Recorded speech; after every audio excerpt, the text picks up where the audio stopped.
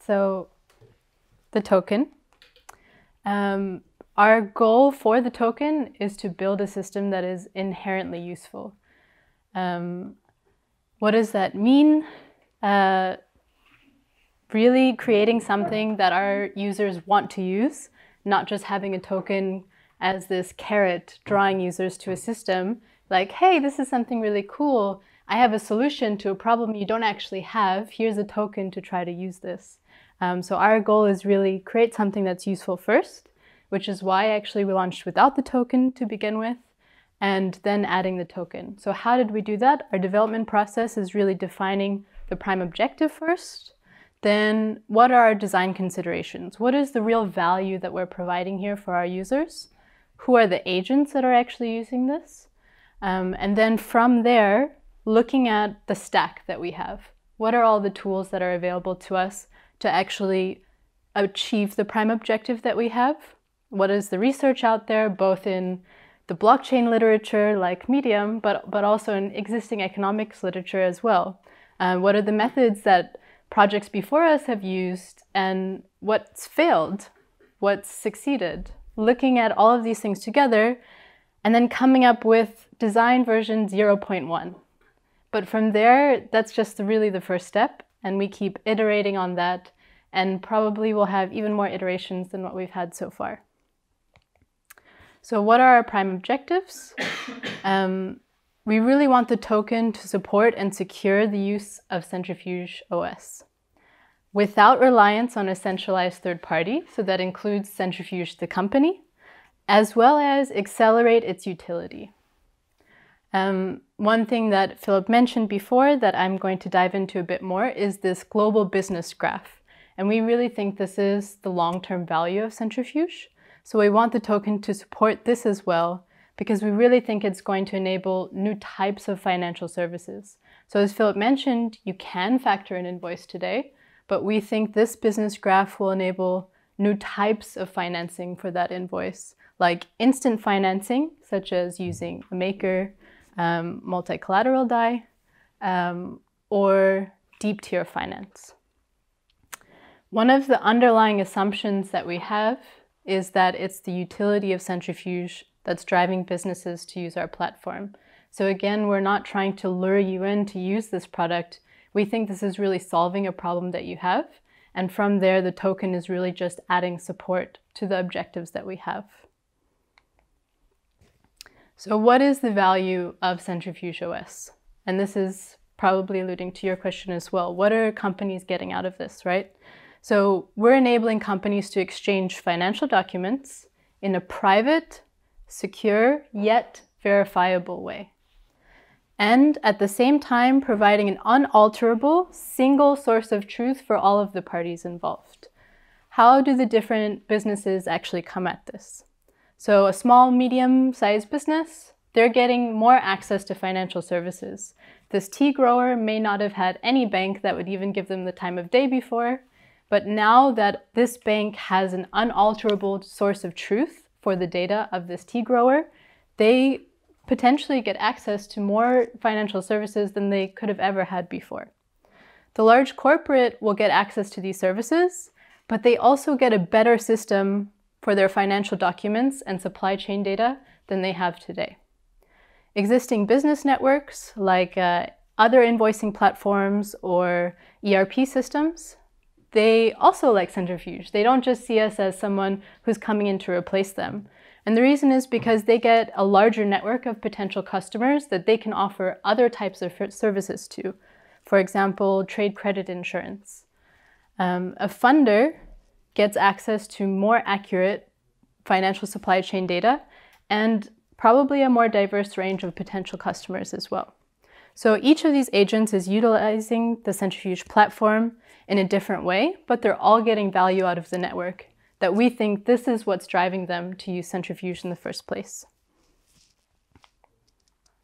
So some examples of what they could look like, maybe a cotton farmer is a small-sized business doing business maybe with Nike. They might use a system. Nike uses a system for invoicing called TradeShift, actually, and maybe Commerzbank is funding that invoice. So the token model is then providing the underlying security for our platform, or this is what we want the token model to do. We want it to provide a distributed network of agents, and we also want it to give an additional incentive to perform these critical network functions that we have, and as well to do that early on. So that's part of this accelerating utility. We not only want the system to work, but it's the initial conditions of our system that also matter. And so providing an incentive to do all of these things right at the launch of our platform is actually going to be critical for us as well. So to note, again, what it is not providing an extra incentive to use Centrifuge. We think that businesses want to use Centrifuge because it's useful, and we're not trying to draw them to use this platform. So the tools that we use, the how that we're doing this. So the system architecture in our first version of the platform starts with the peer-to-peer layer. This is where businesses are privately exchanging business documents. And within the peer-to-peer layer is where we have the global business graph. So in order to use the peer-to-peer layer, you will run a Centrifuge node. And in order to be a part of the business graph as a node, you can also agree to be a graph contributor. And this is just allowing other businesses to query you, creating this queryable network of businesses that share their data and connections with each other. As well, we are creating a Centrifuge-specific sidechain. The purpose of the sidechain is to provide long-term and public verifiability of these business documents, as well as censorship resistance. In version 0.1, we also wanted to solve data availability. So one element that we designed, in addition to the peer-to-peer layer and sidechain, is what we call a keeper network. What the keeper network is meant to do is provide continuously available access to off-chain encrypted business documents. So what did we want it to do? We wanted users to be able to go offline, and you can still access the data. You can still request access to this document. You can get updates to this document without you having to be online all of the time.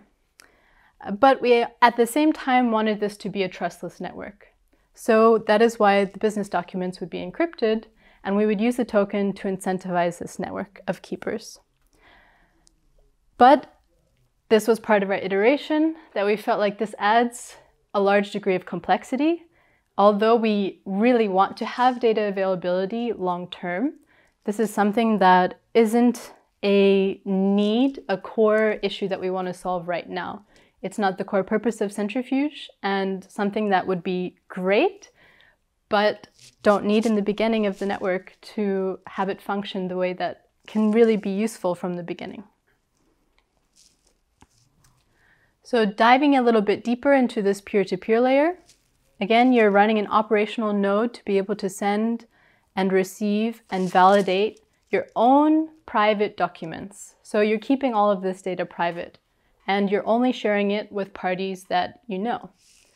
The global business graph as well is directly with a party that you know. So maybe imagine this like the Lightning Network or Raiden, where you're hopping between nodes that you actually have a direct connection with, and not revealing private data or even the path that's taken to the party that potentially your query eventually reaches down the line. So in this way, we're keeping all of the data private, but at the same time accessible. Diving a little bit deeper into the public immutable ledger, also known as a blockchain, what do we really want this to be able to do? We want to be able to mint NFTs, and this is really providing the business document with verifiability. As Philip mentioned, Ethereum is really expensive, so using a sidechain that leverages the security and censorship resistance of an underlying blockchain, like Ethereum, while also enabling a higher level of scalability. So this is the real reason we wanted a sidechain and not just using Ethereum. One of our design considerations for the sidechain was what type of consensus algorithm should we use that would create the most distributed, decentralized type of system. And that's definitely debatable whether a proof-of-stake consensus algorithm can actually provide that. But this is what we decided to go with because we think that it will create a distributed network of validators that's maybe not as decentralized as something like Ethereum or Bitcoin, but decentralized for the purpose that we need it to be, because we're not trying to provide that underlying security that the blockchain that we're a sidechain of would actually provide. So the point of the validators in our network are really to provide a distributed system with no central point of failure or central point of control, including, again, Centrifuge. So the purpose of this ledger is really for any user to be able to monitor this public chain and be able to see updates to existing documents, NFTs that are minted, identities, and be able to then check with the party that posted a new update to a document. Maybe my invoice was paid. And this is all something that we could see on this public ledger. Diving a bit into our native token. So we, for now, are calling it Medallion. I don't know if there are other names in the works, but one of the primary purposes of this token is really to provide value at stake for our sidechain, as well as for the global business graph. So validators on the sidechain will stake Medallion in order to be able to validate the sidechain. And businesses that want to allow other businesses to query them within the global business graph will also stake Medallion as a security margin for the right to perform that work. We will give block rewards in Medallion as an additional incentive to perform those network functions. These block rewards will follow a supply schedule that is much steeper at the beginning of the network and lowers over time. And the idea here is really to incentivize work and accelerate it early in the network's life.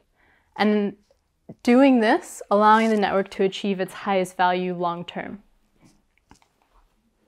There will also be transaction fees. So the transaction fees will compensate validators as well as anyone contributing data to this business graph for actually doing the work. As well, it will prevent spam and attacks on the network for just querying the global graph with thousands of requests and trying to bring the network offline. We also imagine that there will be governance that will utilize this native token Medallion. So in this way, empowering our users, the users of Centrifuge, which could be users that are large corporates running their own Centrifuge nodes, and it could be also a small business that might not actually run their own node, but they might still wish to hold Medallion in order to participate in governance decisions. And finally, distribution mechanisms are also something that I think is getting a lot more attention right now. A lot of different projects are diving into things like work lock tokens and lock drops. And I think this is something that's really necessary because the initial conditions of the system really affect the value long term. This is something that is also true in economics in general. Any country that starts out with a certain type of wealth distribution can grow much faster if that wealth distribution is more equal over time. So I think this is something super important in token engineering that is getting a lot more deserved attention as of late.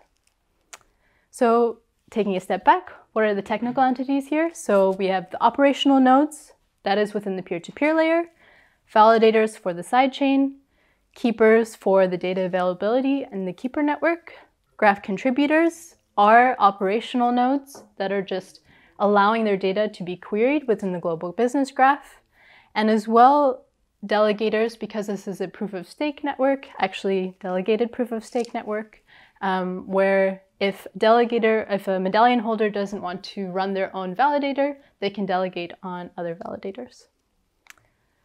So the objectives of design version 0.1 require staking for, as well as incentivize, validators for the sidechain, keepers for data availability, and businesses to share data.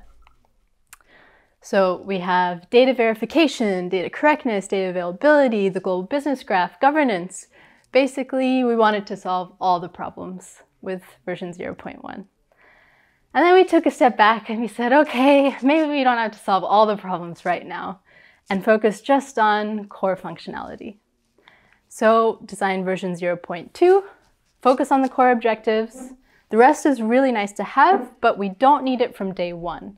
And we can for sure do it in the future, but we don't need to focus on that right now because we need to be focusing on our core product, solve the most important problems, which we think are data verification and data correctness, because we want to be able to tokenize documents. And that is something that is missing right now when you want to finance an invoice, having data verification. And the long-term value that we think is part of Centrifuge, the global business graph. So this is what we've chosen to focus on for design version 0.2. And still think data availability is a problem that needs to be solved, as well as governance, but parking them aside for now and focusing on what we can really give to users today or with the token design in the next year. So just recapping, P2P Layer, Sidechain, global business graph. Any questions? So for the graph itself, you said it was like constituted of all the graph contributors. So you may have like a partial holes at some points in the supply chain if not everyone contributes to the graph. Is that like right?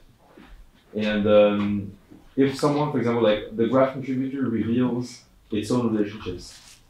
So, but if if that graph contributor is doing business with another entity that doesn't want that relationship revealed, is there like some kind of like consensus that they have to reach for that to appear on the graph?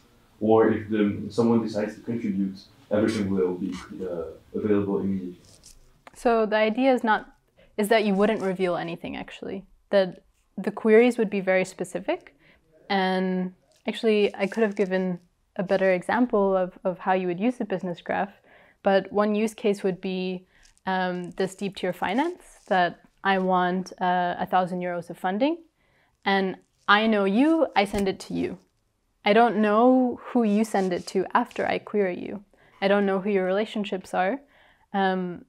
Say I send it to you, you can't fund the 1,000 euros, but maybe he can. And so because you have a direct business relationship, you can ask him for the 1,000 euros, but he won't know it's coming from me actually. He will only know that it's coming from you. So in that way, we're keeping the privacy of the query of all of the parties involved.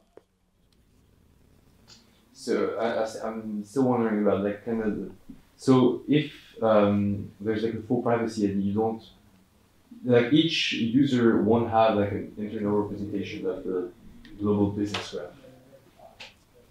So the graph contributors are here to like kind of route the invoice, for example, or something. To route queries within the network. Yeah. So at any one time, no one would have a snapshot of what this graph looks like. Yeah. Okay. Really? Yeah. This is assured. I mean, there are various techniques for private information retrieval of big databases.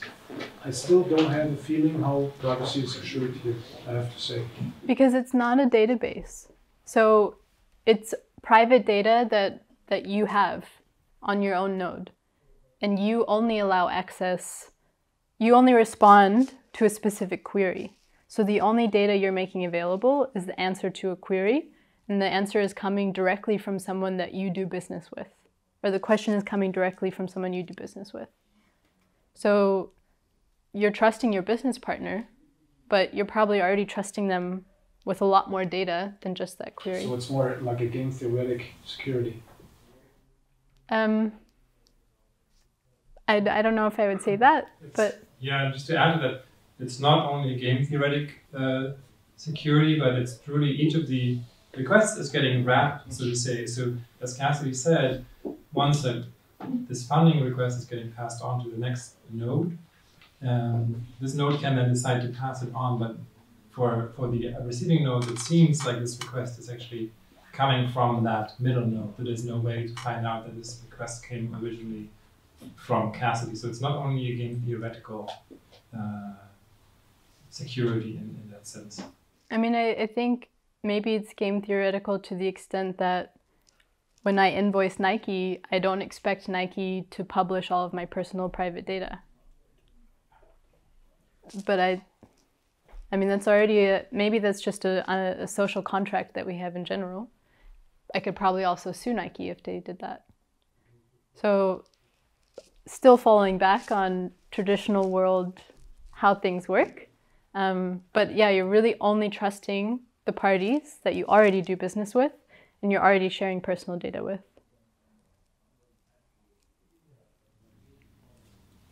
I have another question. Okay. So in terms of the user experience, if you're like a business coming to the network and you want to use it to publish some invoice, you have, in the token design, you'll have some fees and you get the service in return. Those fees are paid in medallions or in like other, could also be paid in other like more common cryptocurrencies like that. That's a good question. So this is something that went through a few iterations actually. So the first iteration was, let's pay it in medallion, the native token. And then the thought is, well, it should be a token that has a stable value if validators want to liquidate this cost or liquidate this fee to be able to pay the costs that they have. So it could be a currency like DAI, like a stable currency. It could be an ETH because we're building on Ethereum and you would have to pay gas fees to Ethereum miners as well for transferring the NFT from the sidechain to Ethereum if you wanted to use it on a platform like Dharma or Maker. So we could potentially use other currencies. I think the cool thing now is that we could potentially use several different currencies actually. And there is, I think, a good argument for using Medallion in the beginning as the transaction fee when we first launch. Even though it's going to be fluctuating, it's likely that all the validators on our platform in the beginning are interested in holding Medallion. And they're probably going to be able to cover their costs anyway. So there are different elements that we have to take in consideration when we think about fees. But ideally, long term, you could use several different currencies. Okay. Can I add something to that? Yeah. So we also thought exactly like, why do you use Medallion? And then we went on this kind of thought, we can use any currency. And then, okay, then every participant has to hold any potential currency to do this. And then actually we talked to people who run validators for networks. And then they said exactly what Cassidy just said. It's like, yeah, we joined a network early on because we want the native token. Like that's what we bet on, that this token will gain value. Like we don't care about $10,000 or $20,000 or whatever in like utility bills. We want to join the network because we want to get access to that, to the token. And from the other side, from a user's perspective, we're going to be denominating this fee in fiat as well. So you could argue that from a user's perspective, it creates a little bit of friction. But I think because of the state of decentralized exchanges that we have now, it would be pretty easy actually to use Medallion as a transaction fee. So if you talked to me 6 months ago, I might not have actually answered with that, but I think we're getting closer and closer to a better user experience with using native tokens. Mm-hmm. Do you want to talk a little bit about what the staking requirements are to play, in the sense that like you talked about slashing conditions and these kind of things, where we didn't dive at all, or at this point not dive into that. Because it's a work token, essentially, this Medallion token. I don't know if that was clear for everybody. Was it clear? Are there any questions around how you could be a validator on Centrifuge? So what drives the value of Medallion is actually the question. So it's not a stable coin. It's meant to It's a work token. govern this sidechain, right? Governance is one aspect, but it's primarily, I mean, I would argue it's primarily a work token. Sorry. I can imagine other projects arguing that governance is more important, but I would say for us, it's primarily value at stake, creating a security deposit that we can slash if you misbehave on our platform. So one way you could think of value that you're getting out of this is if I stake 10,000 euros worth of medallion, I can earn X in fees and also earn X or Y in block rewards. So you can think about it in the terms of what you're actually making as profit by running a validator and how much you have to stake in order to make that kind of profit. Is the value anyhow connected to the behavior of the buyer and seller so that do business with each other? Is this somehow connected? They pay their bills or make lots of transactions or just once a year. Is this somehow connected to the size of the business graph? Is this somehow connected to the value of the coin? I would say initially there was the idea that we could reward businesses for transacting more on the platform. But that's what we decided not to do, that we don't have to incentivize a business to come use this. We think it's going to be inherently useful for them. So I wouldn't say that the value of the token directly depends on the value of an invoice between two businesses, but I would say it does depend on businesses using the platform.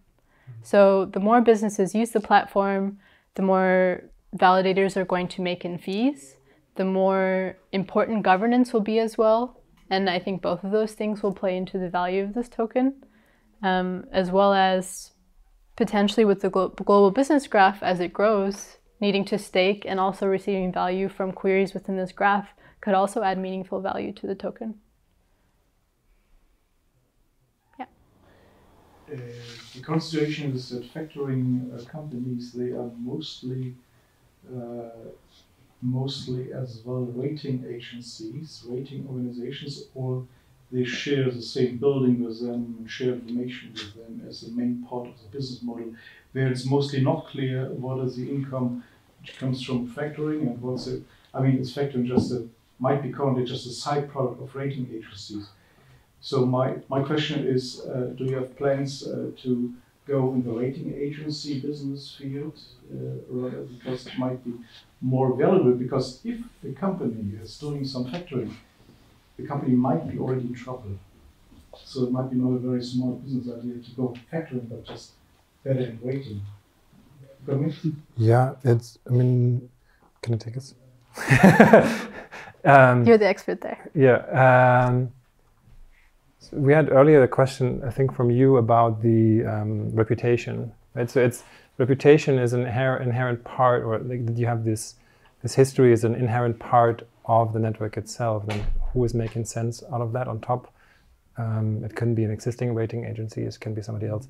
Ourselves, we're really more focused on building the network and enabling then applications on top of that. So we work with banks together to get access to these assets and how they do, and make sure that they have all the data that they need to do underwriting.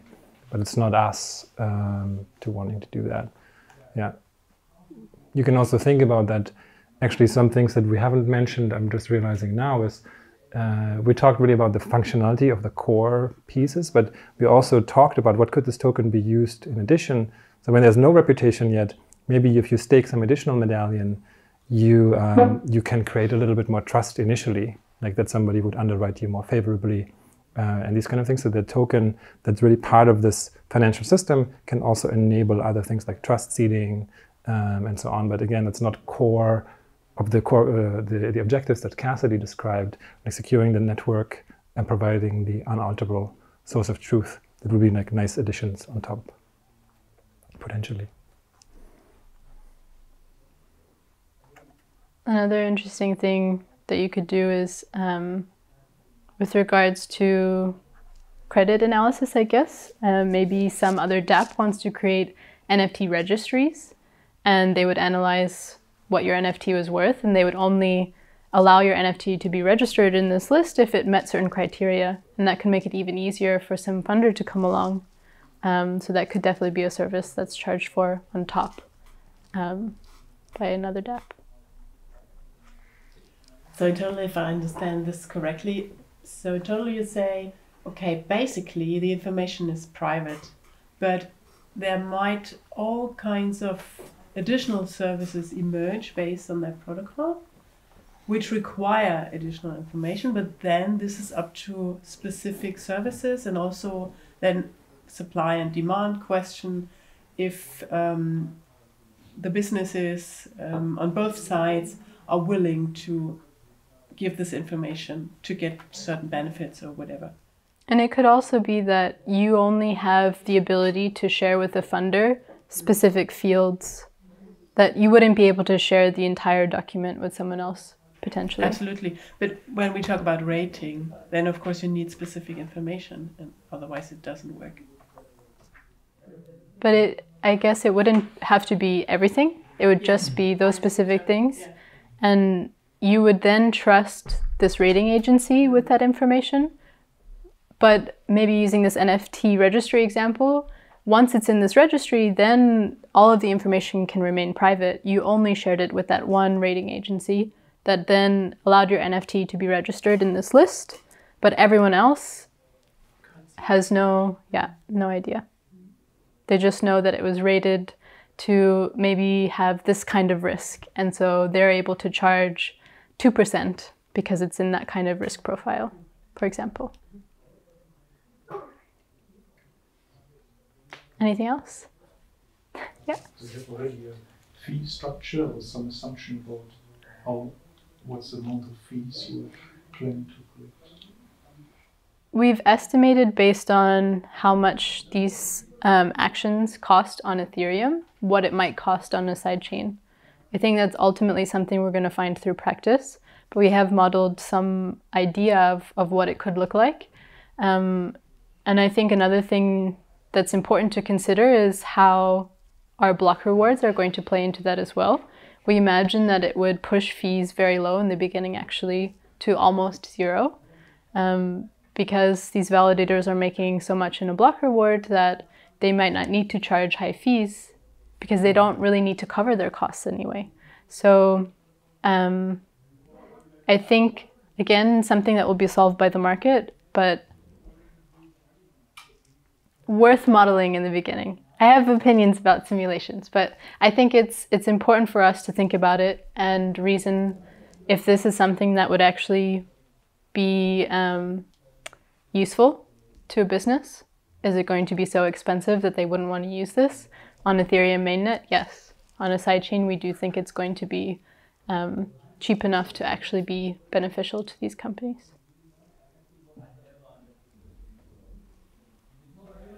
A question with regards to the medallion token. So there, I think I saw 6 different functionalities or targets this token could, or purposes this token could serve. Is it just the example, or are you really going for having just one single token? Because I remember the talk last week, some of you might too, in Gnosis and DXDAO, it's totally different. You have various purposes and almost for every single purpose a different token. So is this, let's say, something you say we need to push for have a single token? Or is it just because this is, let's say, something that needs to be refined or verified if it's just one token in the total system? Because, I mean, governance is totally different from block rewards, again, different from staking, and you might need to change things in one system, but then this interferes with another system, and of course this adds complexity. So at first sight it looks easier to handle various purposes by one single token and be, in a sense, independent then. I think that's something we could take a super deep dive into, because I think there's so many different considerations there. As one example, I really think value at stake needs to be used with block rewards. I don't think it works otherwise. If you're rewarded in a currency other than what you're staking, then there's no way for you to meaningfully increase your stake in the system to then make more rewards or make more fees. So those two, I think, need to really be aligned. Governance on top of that is a completely different deep dive that we could take. How to approach governance. Should you even use tokens with regards to governance? Should it be off-chain? Should you use identity? Well, we'd love to use identity, but we don't have identity really. Or we don't want to force that on our users as well.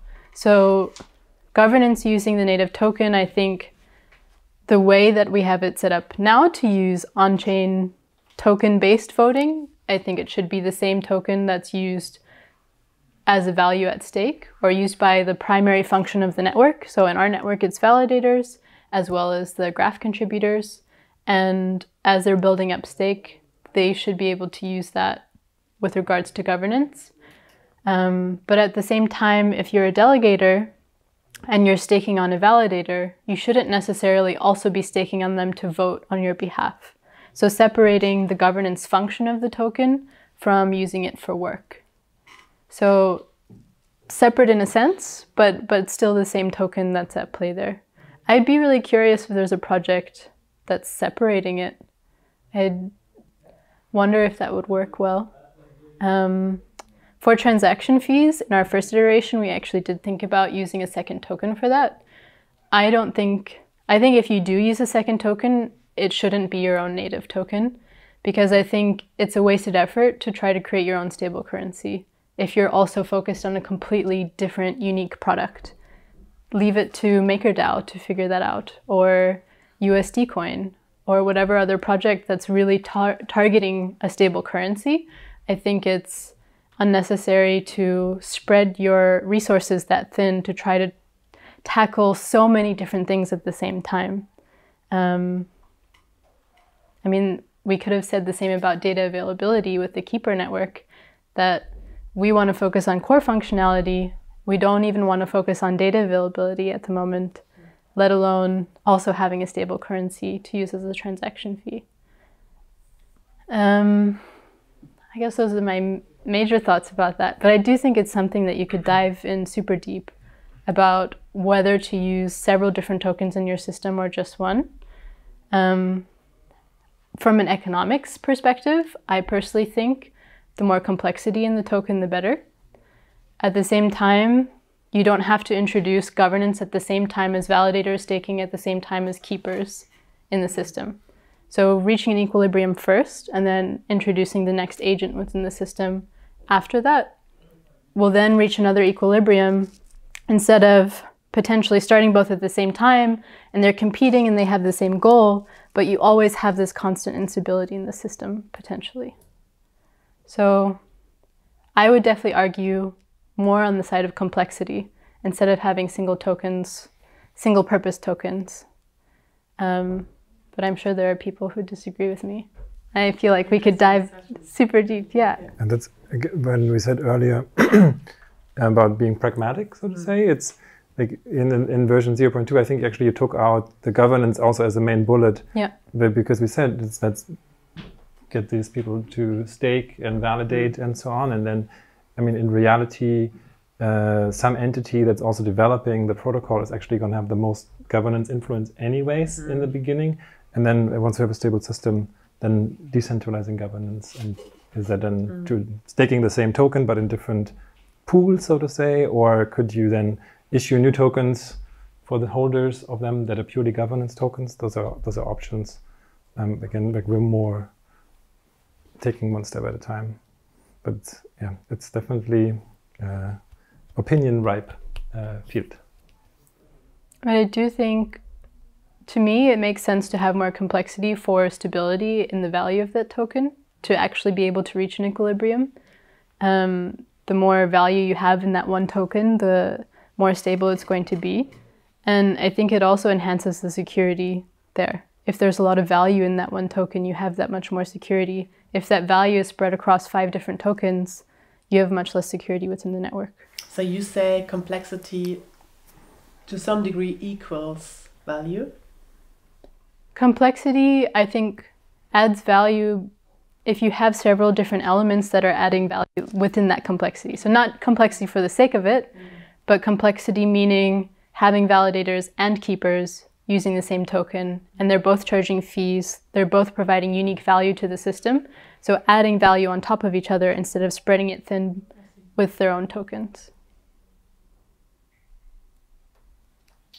Yeah. You go first. You mentioned in the long term that the business graph is going to provide more value. How exactly could you kind of give a concrete example for a use case of the business graph that could do that? Well, that was all the way back in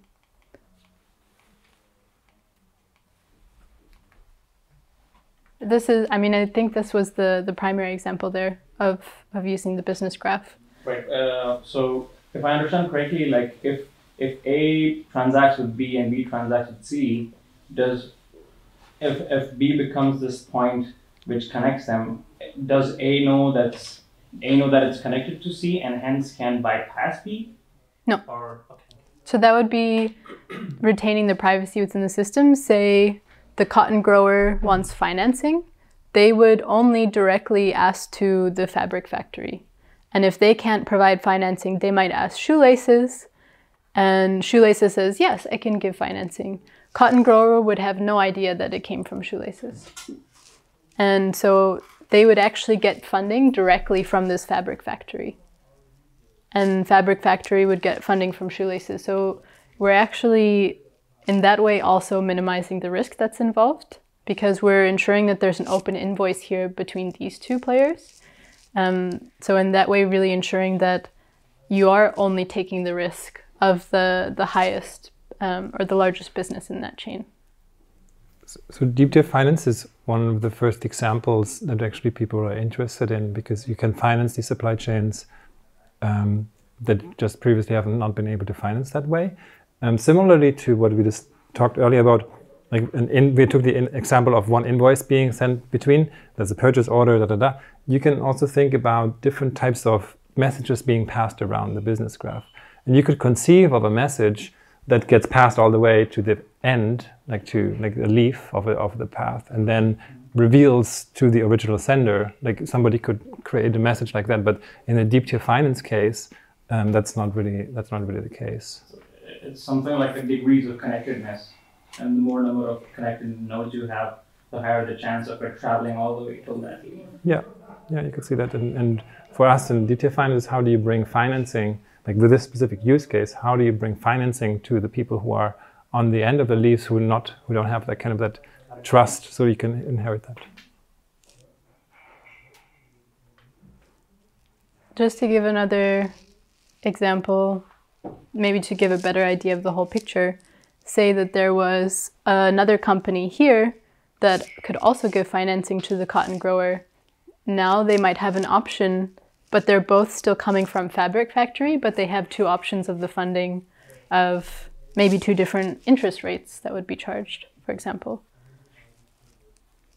So you could still do it both ways. Did you have a question?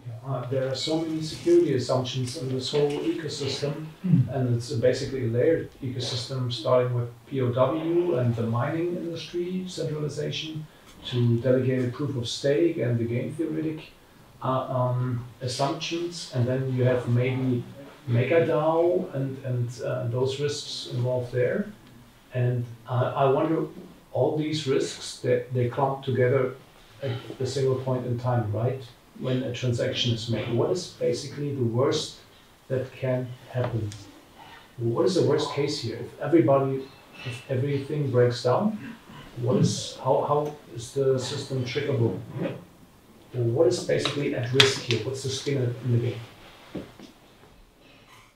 I mean, worst case really could be anything. I'll start with... Well, just starting from there, but I think in the examples that we see this being used in the most, you would be real-world businesses and you would know each other's identity. So that does reduce a lot of the risk here to begin with. What we want our sidechain to accomplish is the public verifiability of this document data. And what you could do there is try to censor transactions. But I mean, do you have any other worst case scenarios? So yeah, from the sidechain perspective, we're not trying to create a whole new proof of work or proof of stake network, right? So when you mentioned that earlier as well, plugging into the existing network security of Ethereum or a Polkadot allows us to like continuously have the unalterability, and like you cannot rewrite history unless you break Ethereum, but then all of the stuff anyways you can throw out of the window. So from that sense, yeah, you could censor something if you're not accepting transactions on a sidechain. I think, so when we did our security audit recently, I mean, they also asked us, like, what would be the worst case for your Merkle tree hashing thing? And then we said, well, you could create proofs that are invalid. And then they went through and they found a bug and then we fixed it. I mean, there's a lot of security considerations in that sense. But I mean, maybe there is a bug in the implementation of one of the clients and it leaks all of your data instead of just passing certain fields. Well, then all of your data is leaked. But you also have that in a traditional system today, right? If QuickBooks Online has a bug and then all of the data is leaked. So I'm not sure, in that sense, and that's what you meant. I think what you meant, anything could happen. I think all of these have different meanings. If Maker does not keep its peg and all of a sudden loses all its value, well, then all of the transactions that you're doing right now in DAI, so if DAI doesn't keep its peg, then it's going to be, you're losing money. That's, yeah, I think we have to really talk about the specific pieces. Yeah, it would be better if we narrowed down on worst case, in which sense. Because there's lots of different, I mean, I could come up with lots of different examples, but... That's the problem with risk aggregation. But I think this already exists in the real world, as you mentioned. If you use QuickBooks, you already have that. If you transact in dollars, I mean, it's unlikely that the dollar would lose value, but it's still possible. If you transacted with British pounds, well, you've lost a lot of value in the past couple of years. So there's always risks associated with anything that we use, and they're all risks built on top of each other. So I think the system is not immune to that. I think I'm more into the black swan type of thing. You know, this 2008 type of thing that can happen in the central system, in the centralized system, can actually happen here as well. And maybe not today, of course, because the volume is too small, but in 10 years from now, maybe. And therefore, I'm interested in the aggregation of risks. And if you thought about this. I think that's fair. I mean, to give you another example, if a lot of the value of the token of a lot of different projects is just based on speculation, and that's the primary value that they have at stake, and all of a sudden a bubble bursts somewhere, then you basically have no value at stake and you have no incentive to behave properly within the system because you already lost all of your money, so you have nothing else to lose, for example. So I think that is something to be aware of. But I think having a system where you keep that in mind and you design around that potential is important. Designing around black swan events, that's something that's probably contentious within design. How much of a black swan event should we design around? How much security margin do we need to feel safe? To this point, I'm just thinking out loud here. Could the directionality of the graph somehow indicate some kind of frauds that are going on? Just to, like, could you do like some higher evaluations of the graph to get statistics like some kind of transactions to look fraudulent or something like that? Well, you wouldn't have a picture of the whole graph. You'd only have a picture of your direct business partners. Maybe you would be able to ask your business partner enough questions to see if he's frauding someone. I don't know. Yeah, I mean, you can think of attacks. I mean, like you can ask, I mean, and attacks, I guess it's more than how's the implementation of the actual querying or the message passing. If I ask all of my partners for funding and you time the response it takes, then you can figure out, did they pass this message along or not? So then you have to develop the node that kind of does the passing in a way that would hide like a time delay or add a time delay and these kind of things. I'm pretty sure there will be attacks that start to try to map out these kind of things. That just will happen.